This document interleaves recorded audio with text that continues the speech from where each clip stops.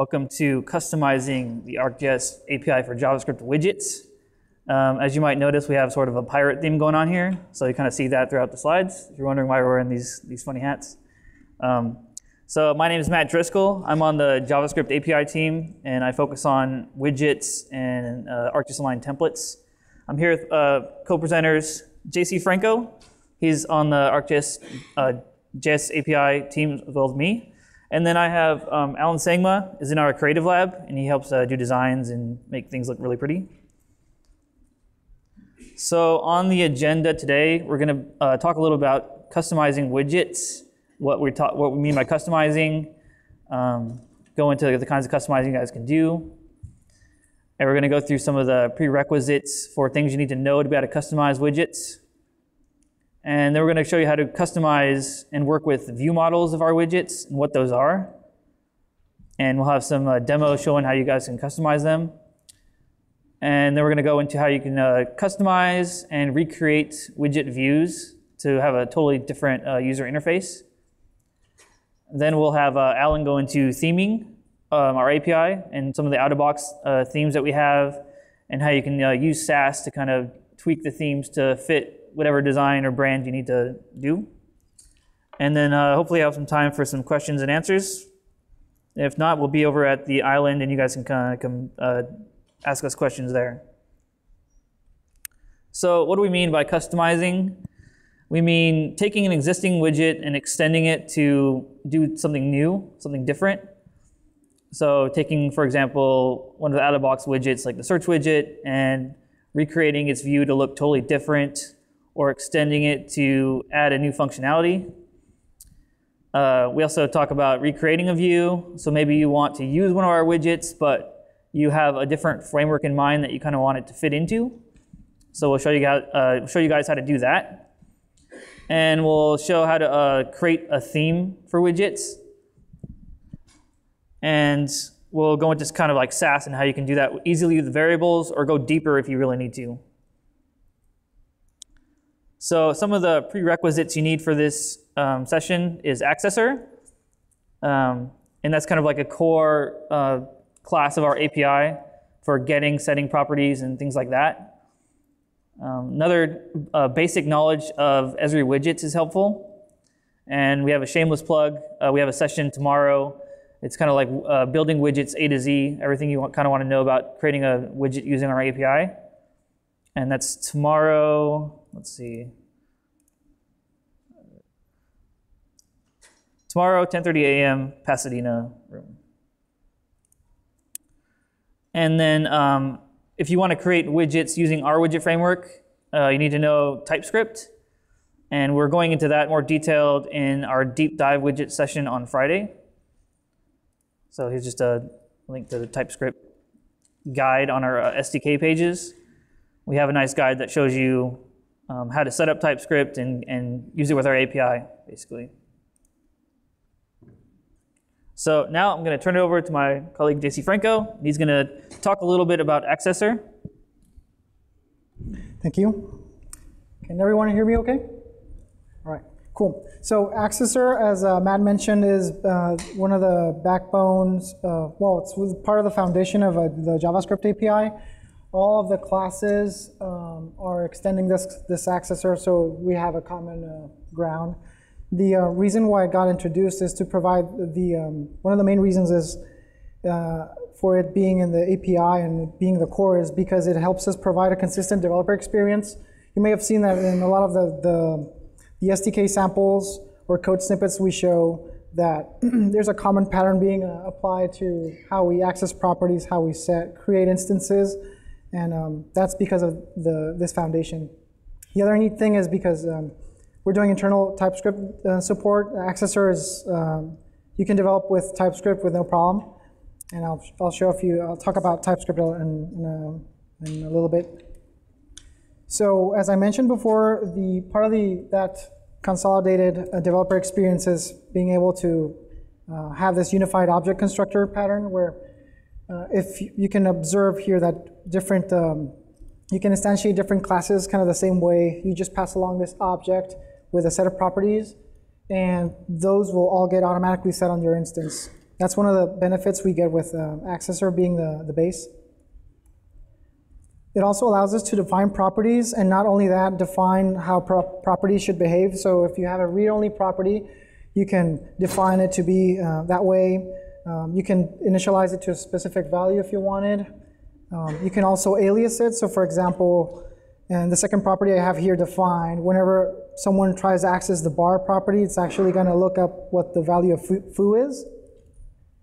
And there's also another feature that's pretty cool is the concept about autocasting, which means you can tell a property is a specific type, and then you can expect the user to either pass an instance of that type, or if the class or the property receives an object, it's going to try to create an instance with that property as its constructor argument. Another really neat thing is being able to watch for properties. So say you have in your view, you're interested in getting the maps, the base map title. You could, if you didn't use Accessor, you would need to probably check if map changed, and if map is valid, and then check if map has a base map, and if it's valid, and then check if that changed, and all that way down through the title. But Accessor makes it really easy because you can specify a property string, and it'll automatically take care of checking that the properties within that chain exist, and it will notify whenever the final value will change. You can also watch for multiple properties, as the second line shows. So if you're interested in 5 properties out of one instance, you don't have to write like 5 or 6 lines. It's just, you can do it within the same one. If you want more Accessor details and how it works and working with Accessor, I would definitely recommend going to the building classes using Accessor and the ArcGIS API for JavaScript session. That's going to be given by Rene and Juan. I believe that's later today. I'll confirm later on. So having said that, the Esri widgets are all extend Accessor, so we're still part of that same developer experience. So whenever you create a widget, you're able to leverage all the benefits that you get with Accessor. And all of our widgets are being developed with TypeScript. And that's kind of the way we're going to be showing how to extend some of these widgets. So the widget itself has a life cycle, and right now it consists of these methods specifically, and I'll just talk briefly about them. So constructor, as you may know, will get called immediately when you create your widget instance, and then it'll go into the post initialize method where it is the instance is ready, but it still hasn't been rendered. So this is where a good point for you to kind of set up your initialization logic. And then there's render that takes care of rendering the state of your widget itself. And this is one of the key, I think I don't think, it is the only method that's required for your widget to actually be rendered. And then there's destroy, a good point for you to kind of do cleanup and tear down logic. I'm going back to render just to kind of get more details about it. So render is the main method that describes how your widget will look like. And you don't need to worry about keeping references to certain nodes if you want to check if a certain property changed. Maybe you don't want to necessarily update a node or not, one of its properties. You shouldn't think about that anymore. It's just a matter of making sure that the render method represents the current state of your widget UI, and then the widget framework will take care of rendering for you. It is, like I mentioned, driven mostly by the widget state. So whenever render gets called, you have access to all your properties in your instance, and that's where you should make decisions whether you want to, for example, add or remove classes, add nodes, that kind of stuff. The other neat thing is we're using JSX to render our UI, and one of the main ideas behind this was to kind of make it more expressive and get a clearer sense of how your UI is going to behave and respond based on the current state. Now I'm going to move on to some useful utilities for widget development. So Node is, I would say, a key one. It allows us to run JavaScript on the desktop. It is synchronous, so we don't have to worry about modules loading before other ones and dependencies. So we use it mostly because we have access to NPM modules, and whenever you install Node, you get the package manager installed with it. And it's NPM, and there's a huge library of modules you can just download and start using. One of those modules is TypeScript, which we use to develop our widgets. The TypeScript is a superset of JavaScript. It compiles to JavaScript, which means there's a compilation step in our widget development. So we write in TypeScript, and then it gets compiled, and we get JavaScript in the end.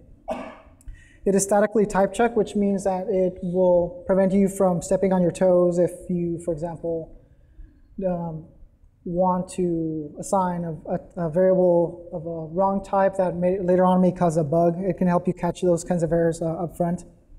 Another really neat feature is that it allows you to use the JavaScript of the future today and be able to target browsers that don't support, for example, ES6 syntax. So you can write with ES6 syntax, which allows you to have your code be more concise and expressive. And it'll compile JavaScript to what ES5 environments understand. So here's an example of what type safety means. If I have a variable and I define it to be of type either map view or scene view, if later on for some reason I decided to assign it a string, I'm going to get a compilation error saying that this type is not correct. You should fix your code. You're doing it wrong. So essentially, TypeScript blocks you from doing all sorts of potentially wrong changes. So in order for TypeScript to understand what things are, that's where typings come in. And we define typings.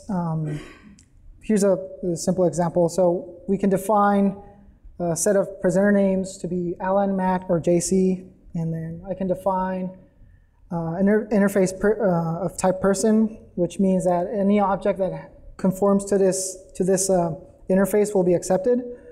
And it takes a name and an age, which is a string and a number. And then I can extend that to create a presenter interface and change the type of name to be a presenter names. So later on, if I want to use presenter and use a different name that's not in the presenter names, I'm going to get an error. So that's kind of an example of how typings are defined and how it helps TypeScript know what you're dealing with in terms of code. Another neat thing that I won't go into much detail in this session, but we will cover more in the building widgets is decorators. Decorators are an experimental feature that allows us to extend or enhance a class, a property, a method, or an argument. So as I mentioned, as I showed before, we could use Accessor to define properties and behave how they define the behavior of properties. So we can do the same thing with decorators. And here's an example of how we're using decorators to make it easier to define properties. So it's just a matter of calling the property, the decorator on top of the, in this case, property, and giving it the parameters that are required for the property to get wired up. This is the same snippet I showed before, but it's in TypeScript. So moving on to widgets, at 4.0, all of our widgets are split into views and view models. And we did so to, for example, the view models, that's where you will find the core essence of the widget. This is where the main behavior will be found. It provides everything that the view will be needing for it to render its state and provide supporting APIs. So the idea is if you want to create your own view, you just leverage the view model and call its APIs instead of you having to rewrite everything from scratch. It also promotes reusability. So you can, if for example, you want to use a search view model, but you don't necessarily want to display the search widget, you can just import the view model and use its APIs. and it should work the same thing, the same way. Typically in a view model, you will not find DOM or UI concerns, so everything that's business logic will be found in a view model. So as I mentioned before, one of the main reasons we want view models is because of reusability, but it also makes it easy to bring the core behavior of a widget in a different framework and just have to only worry about re-implementing the way it looks. And another nice benefit is that it separates concerns, so it tends to produce cleaner code, because in your view model you don't have anything related to the UI, so it's just business logic. And the view, on the other hand, is just handling all that UI for you. So I'll be showing an example of how to extend a view model. So this little snippet will show how to extend a class in a TypeScript using R typings. And when you extend a class, you can either add custom logic to it or override existing methods. So depending on your use case, you may want to override or add custom logic. So the demo I'll be showing is a voice search. So I found this neat library called Anyang that allows you to use Chrome speech recognition APIs. And then I wanted to make the search widget be controlled by voice, essentially. So I'll be bringing the search view model and then extending it so it can be controlled via voice input. I'll be using a mixing approach, which just means that I'll keep all my voice input logic isolated in one single module to promote reusability. So if I want to bring voice input to another widget or a view model, I can just go ahead and mix it in, extend the class with this mixin, and I don't have to worry about anything else. So first of all, I'll show this demo in action. Where be Palm Springs? Where be Palm Springs? Be patient with me. Where be Palm Springs? Oh, it's not working. Okay. Let's try it again. Where be Palm Springs? All right, I'll move along. Assuming it would have recognized my voice.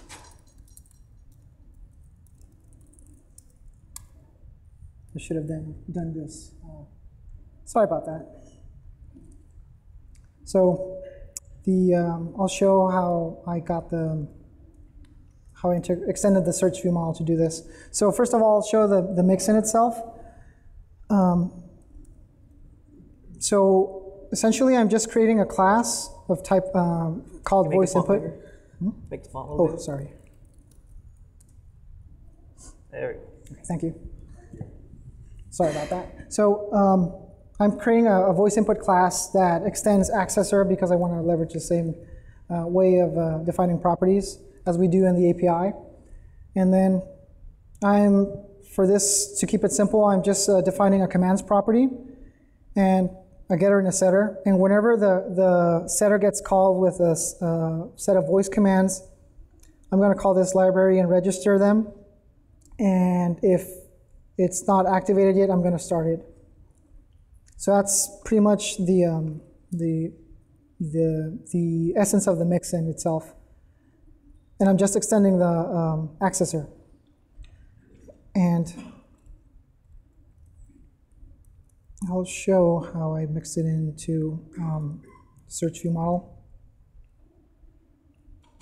So pretty similar to the other one, I'm creating a class and I'm extending, in this case, search view model, and I'm mixing in the voice input mixin, which will include the commands property into the search view model. And I will provide a set of default commands, which whenever it gets recognized, it'll invoke this method. So this is using syntax from that Anyang library I mentioned. So I'm just extending my voice search view model. Sorry, I'm extending the search view model to create this custom view model. And the way I'm using it is pretty similar to if you have ever seen the search API doc, you'll see a snippet on how to create a search widget. And it's pretty similar, but in this case, I'm just specifying the the view model itself. And that's pretty much it. So it's the same widget itself, but I'm giving it my custom view model, and in terms of UI, it should behave the same way. It's just the way that you control the search is now supposed to, anyways, work with voice commands, and that's pretty much it.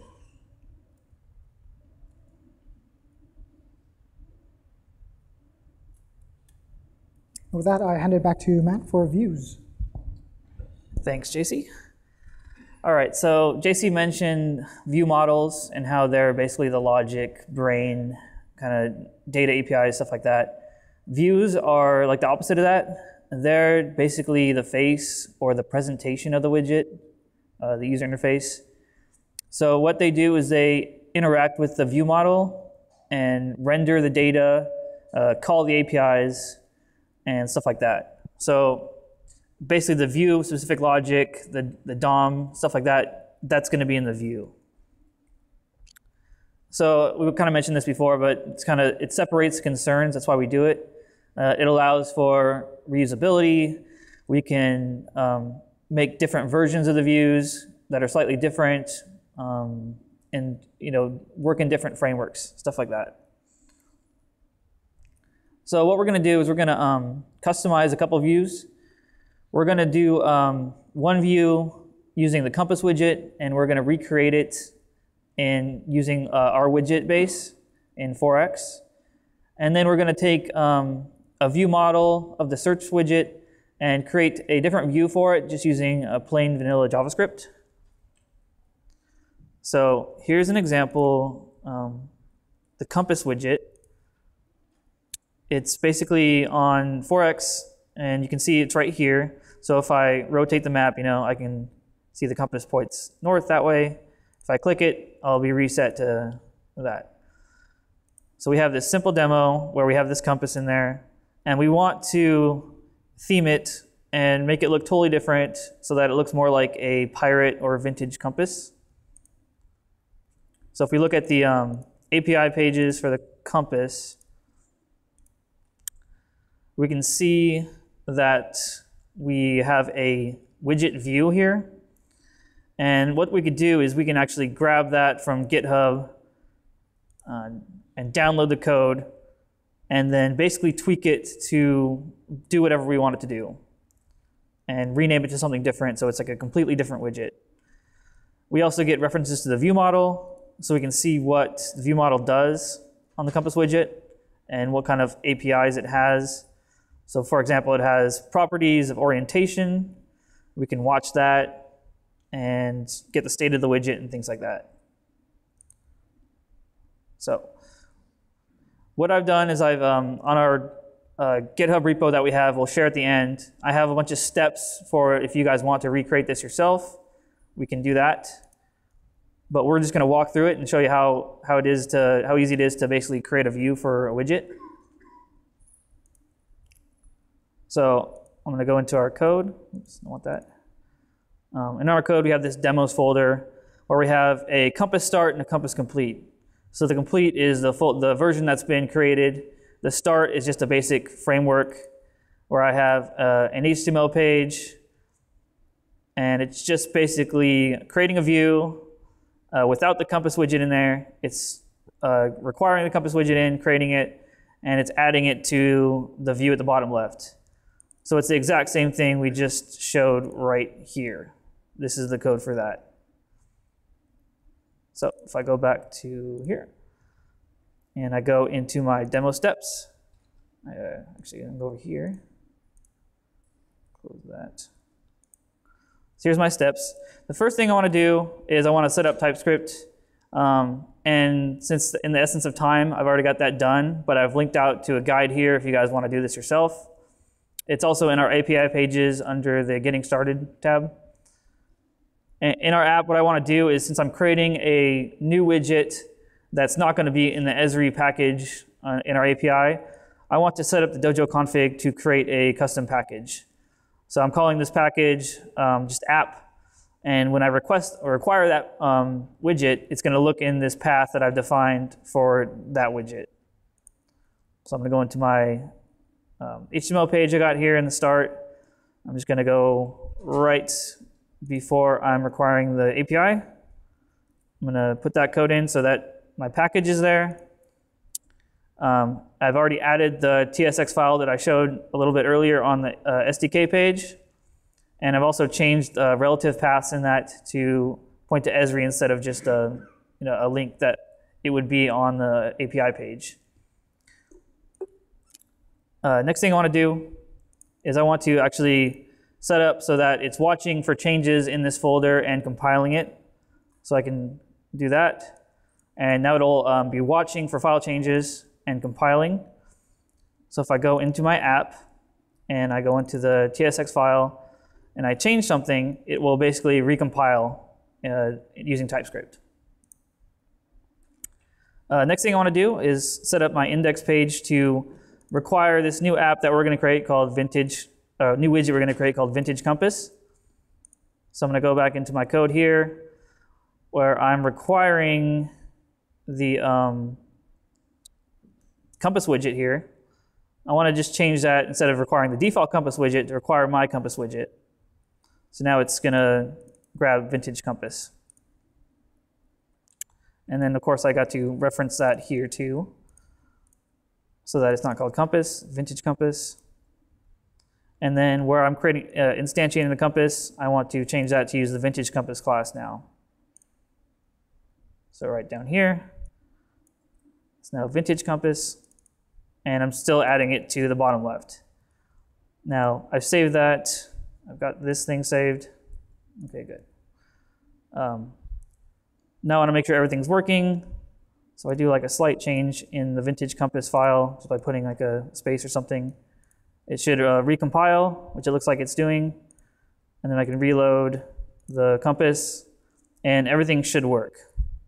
But it's still the default compass there. And what we want to do is tweak it so that we get a totally different UI. So I'll go back to my steps.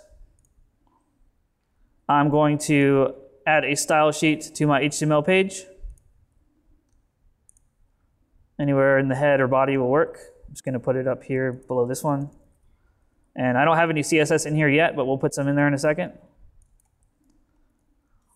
So I have a link to where I can grab the styles. It's nothing too complex, just basically an animation and then a few nodes to style here. So I already got like a blank file here. I'm going to put that in. Cool, so now I have like a style ready for my new cool compass. And then I'm going to start modifying the TypeScript file. What I want to do first is go into it, and instead of calling it a class of Widgets Compass, I'm going to call it Vintage Compass. And I got to change the bottom so it exports as that too. So export as Vintage Compass. What I want to do is remove this CSS object in the TypeScript and add this new one, because I'm not going to be using the classes that are set up for the old compass. I want to use new ones that I define. So in this file, we have this CSS object where we set up all the classes that we use. I'm just going to replace that. So now I'm using a class called Vintage Compass, and I'm using the BEM-CES framework or I guess kind of methodology to use that. And then where in the render function we mentioned earlier, I want to change that. Instead of having the current view, I want to create my own. So I'm going to copy this, go into my render method. So I no longer want these classes to be used and this DOM nodes to be used for my widget. So I'm going to replace those. Cool. And then I should be able to let this compile, which hopefully it did and it worked. And then if I reload this, I have now this cool pirate theme compass, and it kind of like sways and does that kind of stuff. So this is like kind of the first step in our pirate theme app, and does the same thing. But as you can see, it's a totally different view. So I can make it, fit my brand or do some custom theme or something like that. So the next one I want to do is show you an example where we're not using our widget framework at all. We're just going to use view models and kind of create our own thing there. So we'll go to this search start. Okay, so there's nothing displayed here because all I'm doing is requiring a view model. Let me show you how that looks. Close this stuff. Search start, index. So it's kind of the same thing. I'm going to make a vintage search. Only thing I've done here is basically nothing, just created a view. And again, I have a list of steps we're going to go through. Let me show you the basic search, what it looks like first. So this is the search widget. I can type in address. It'll take me to that location. It also does suggestions. So if I do POM, I'll get this nice drop-down menu. So that's the search widget. Our API page for the search widget. Same thing. You can grab the TSX file. It links out to the view model. And that's what we're kind of going to be working with here.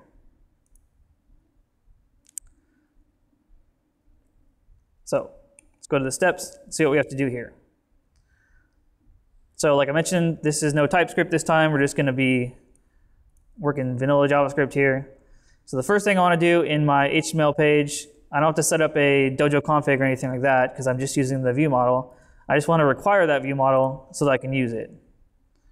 So up here, let's require the view model, put it after the scene view. Next thing I gotta do is actually create the view model or instantiate it. So now I have a reference to that view model.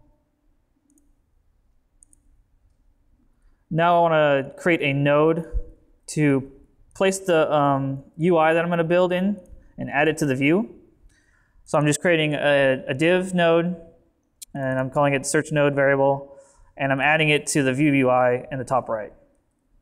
But right now it's just an empty div, so there's not going to be anything to look at. The next thing I want to do is create my widgets node structure. And so I'm just using vanilla JavaScript. I'm just going to create another div element. I'm going to assign it a class, and I'm going to add it to the container node we just put right here, the search node. So appending this container node to the search node. I'm also going to create a form element with the class, an input node with a class and a placeholder, and a type of search, and then a list node for the suggestions that are going to come back. So it's just really simple, plain JavaScript. Just going to paste that in. Got the timer. Okay, good. Formatting is a little bit off, but should be okay. Okay. Yeah. There we go. Okay. Next thing I want to do is set a pop-up template on my search view model. Okay, there we go. And I want to create a function for when the form is submitted. And when that happens, I want to prevent the default action of actually submitting the form. Call a function called clear suggestions, and then do a search on the view model. So I'm going to copy that, put that in. I have a couple more functions I want to create. One is for when the search input box detects a key up. And I want to call the suggest method after a timeout, so that will actually get the suggestions. So got search key function, onSubmit function. I also want a function to remove existing suggestions, and that one's just going to cancel the suggestions that are currently happening, and then set a class and remove some inner HTML. And then a function to create and show the suggestions. And what this one's going to do is when the suggestions are returned, I want to get them, clear out the inner HTML of the suggestions list, and then iterate through each of those suggestions and create a list item node, assign a class, and set an onClick to basically go to that result. So that function goes in too. And then create some event listeners on the nodes that I created earlier. So on the form node, I want to, when onSubmit is called, I want to call that function onSubmit. The input node, I want to, on key down, I want to call the search key. And the input node on search, I want to call the search key as well. And then I have some events that I want to listen to on the view model. For when the search starts, I want to clear the suggestions. On suggest start, I want to clear the suggestions. And on suggest complete, I want to show the suggestions.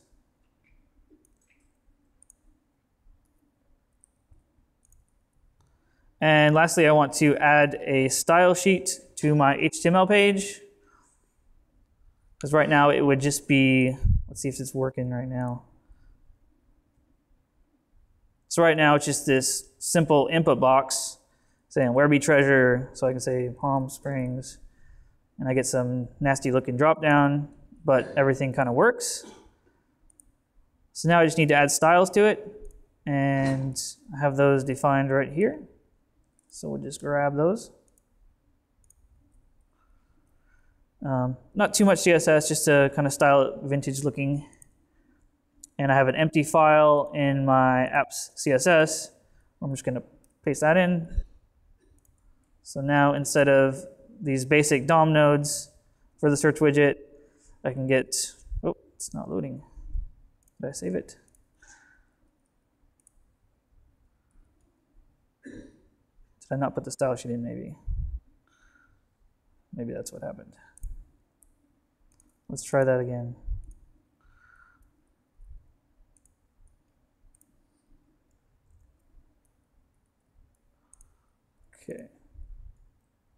Okay, so now I got this cool looking vintage search, pirate themed, Palm Springs, got the cool font.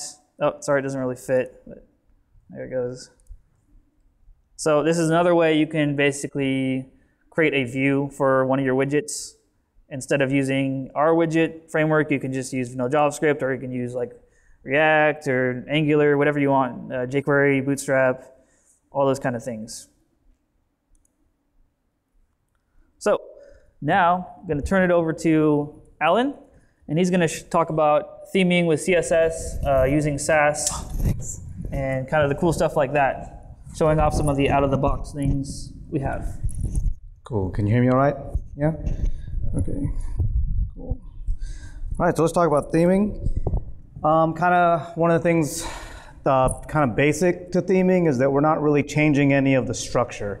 So we're just kind of laying stuff on top of existing structure, like what Matt and JC are doing is kind of deep, pretty cool, and this is more just kind of putting stuff on top of the out-of-the-box node structure. So why you might want to theme, you might want to brand your application for yourself or for a client. You may want to match the theme of the map, the colors of that map, or you may want to actually kind of contrast with the map to make your tool stick out stick out more. And you could also do it based on the environment. So for instance, if you know that your app is going to be used, for instance, in the dark a lot, you may want to use like a dark theme or something like that, or theme it for that so that it works better in those situations. And then another kind of, one of the other reasons is really thinking about that user. Are they using touch, like e-touch gloves in a cold environment? Are they maybe vision impaired? And so maybe you're going to want to make bigger buttons and things like that. So there's all kinds of reasons to theme. We use Sass to generate our styles.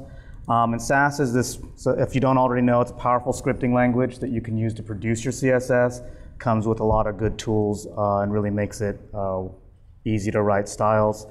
We use Sass because it's modular, so it means I'm not having to repeat a bunch of code, writing less code. It also makes it really easy to organize that code. And then one of the kind of added benefits is making it really easy to theme. Yeah. We kind of already talked a little bit about Node, and that's how we compile a lot of our stuff. We're using Node to compile our Sass. You can use Grunt if you want. You can use Ruby, any compiling environment you want to use. Cool. So let's kind of get started. Really basically, you would go into Esri themes, and then in there you would make a directory called whatever you want to call your theme. And then you would put like a main.scss file in there. And then once you have that in there, your compiler will pick that up and then spit out the CSS in that same directory. And then in your app, you'll put your link to your style sheet, Esri themes, and then CSS instead of the Sass. So before you start thinking about all the selectors you're going to have to figure out and in order to theme, we're going to talk about that theming approach. We really thought about the style as three basic things. We're talking about color, we're talking about type, and then we're talking about size. So button sizes and things like that. So those are split up into three variable files where you'll have all your default values. So your color hexes, your sizes in pixels or ems and whatnot, and then your typographies. So fonts and things like that. So let's have a quick peek at those. So like, here's the color variables, size variables, and type variables. We don't really need to go super into that. The reason why is because we have this kind of default attribute at the end of these values. So if you overwrite this value anywhere in your style sheet or in your Sass file, it'll overwrite with that value. So if in your theme file you like change the text color to this really amazing blue, then that'll just overwrite this up here. But there's more. There's magic, right? There be magic. So we've got these four basic color variables. Once you set those color variables in your theme, we have a bunch of functions, like you'll see here, that will create things like hover text colors and border colors and things like that. So then you're almost like your style sheets are kind of, or the structure is reactive to what you do with the values. If you want to like find out more information, we have the theming guide or the styling guide in our doc, and you can kind of read through that and get a lot more details about that. So let's kind of get into it. Let's get into the theming demo. So this is like some widgets out of the box. If you've worked with 4X, you kind of know these guys. It's our pop-up doing its thing in the map. So let's say I want to kind of make my button this kind of blue, and I want a nice dark background. So I'm just changing those two variables because I looked at my color variables and then I referenced them here and I said those are the things I want to change. So let me get my grunt going. All right. So we'll see we're rendering out some CSS, and I'm just going to reload this page, and we should see some dark widgets with some blue colors. It's a pretty good start, but you'll notice like, hey, my placeholder text is kind of weird, and the text in here maybe isn't quite right. So then I'm going to come back in, and I'm going to fix that. And then we should have a little bit more usable theme here.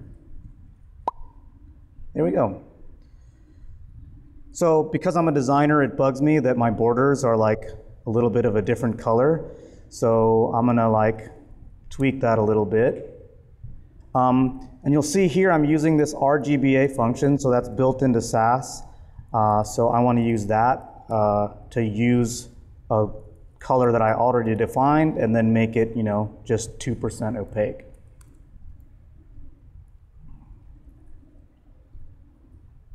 And I don't know about you, but I notice it and I think it looks better. Okay, so there's that. and our pop-up still looks good. So then let's talk a little bit about sizes. So we've got these variables like button width, button height. So I'm gonna bump those up to 42 pixels, get a little bit bigger. Boop, maybe I got fat fingers. And then maybe I wanna get fancy with my typography. And I want a little bit more condensed font. So I can go in and do that. So my typography is a little bit updated. And so I have, you know, a somewhat branded style there. So that's really basic. You can see like there's not a lot that had to be done in order to like go from that default theme to this. The only real thing I need to make sure and do is include this core file that comes out of the base directory, which has like all the styles and whatnot for widgets and pop-ups and stuff like that. So that's basic, but if I want to get a little bit more fancy, I can do the same approach, right? So my kind of custom variables, I want to like to define some browns, my pirate font size, text color, and then down into here, I've got a few more styles that are going to give us our pirate theme. So this is our fully fledged pirate theme. We've got a piratey stuff, shipwrecks, because pirates wrecked them. But you'll see, structurally, it's the same, right? All I'm doing here is changing style sheets. So nothing's changing except that style sheet, and I'm getting a completely different look. Yeah, so that's that. So I think I'll turn it back over.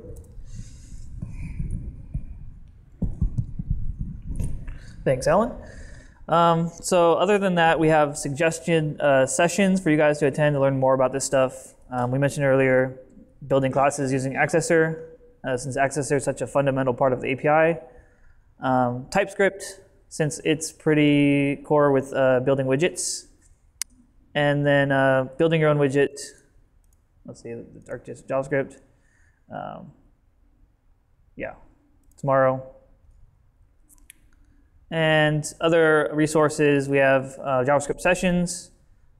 We have the styling API page that we showed a second ago. Accessor again, TypeScript, widget development pages, and all our 4.3 documentation. So this page on the guide, widget development, really useful, kind of goes through all the things we went through here. If you guys want the source code, this is where you can get it. It's on GitHub. This is a little short URL. I'm going to take a screenshot of that. esri.url.com/widgets2017. You can kind of go through the demos we went through right now, get the themes that we created, the voice demos on there, all that stuff. So if you have any issues or whatever, you can post on there. Don't forget to take our survey on the Events app. Give us feedback. Helps us get better for next time and learn what we can do better. And so we got 10 minutes left. If you have any questions, I'll try to answer those. Yeah. Source code.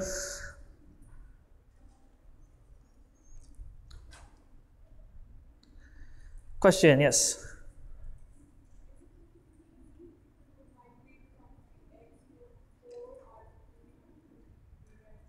Because the question was, is it easy to migrate from 3 to 4, or do you have to rewrite everything? It's not easy, since for 4, we're kind of requiring TypeScript, and it's completely different widget base. So it will need to be ported, and there's nothing like automatic or anything like that to do that. You guys want to comment on that at all? It's to answer your question. It's a rewrite. You would need to rewrite the widget. But there are ways that we could make it easier. We'll cover some of those strategies in was it a deep dive? Yeah, we covered some of that in deep dive, and then creating widgets tomorrow. We have a session too. So, yeah. Thank you.